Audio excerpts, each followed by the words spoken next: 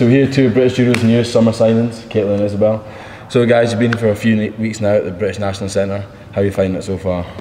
Yeah, it's been really good. Obviously it's been tough, but yeah, I'm like ready to get stuck in and training, yeah. Yeah, it's been really challenging, but I've enjoyed it, and the girls have been really welcoming and nice, yeah. So now you guys are here at the top level in GB Judo. Just give us a little insight into how you got to this position, sort of where you started from club level and sort of came up through the ranks. Yes, I started when I was about 8.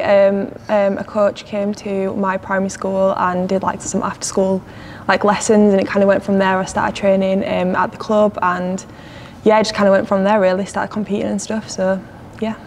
Yeah, I did loads of clubs when I was younger, like different sports, and judo just stuck.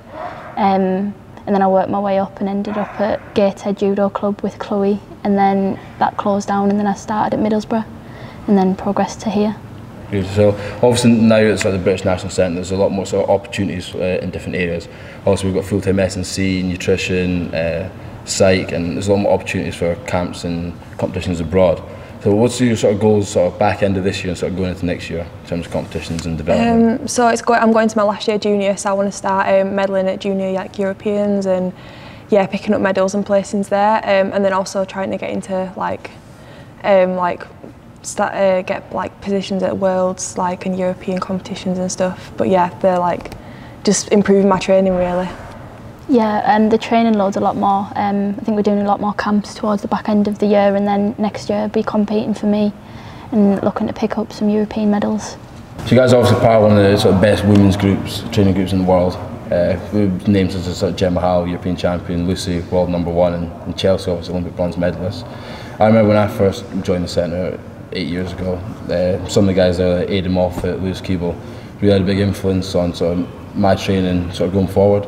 So how have sort of the girls helped you and aided you these sort of last few weeks since you guys started?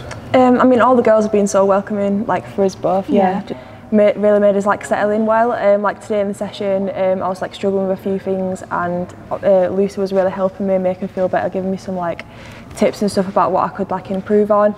I mean, she started off at the centre the same way as I am now, and go on to see what she's achieved. I kind of aspire to be like that and go on to do the same things really.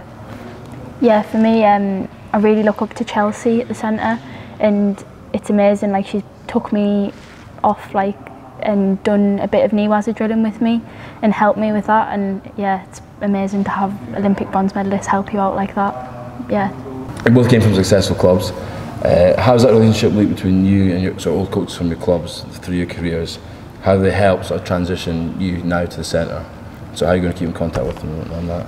Yeah, so my coaches have been really supportive. I mean, Andy's been with me through all my judo career. It's really helped me become the athlete where I am now. And obviously Seth, he went through the centre as a coach. So yeah, I'm really grateful for all the support that they've given me. And yeah, I know they're always going to be there. So they're still going to be really involved in my judo career. So yeah.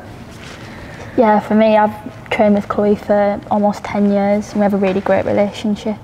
And then she's had to close down the club, and I train with Garth now at Middlesbrough Judo Club, and he's really supportive and helped me get the position at the centre, and have a really great relationship with both of them. They're both heavily involved within my judo career, and yeah, they're always there to call and support. Awesome. Well, thanks for joining us today, guys.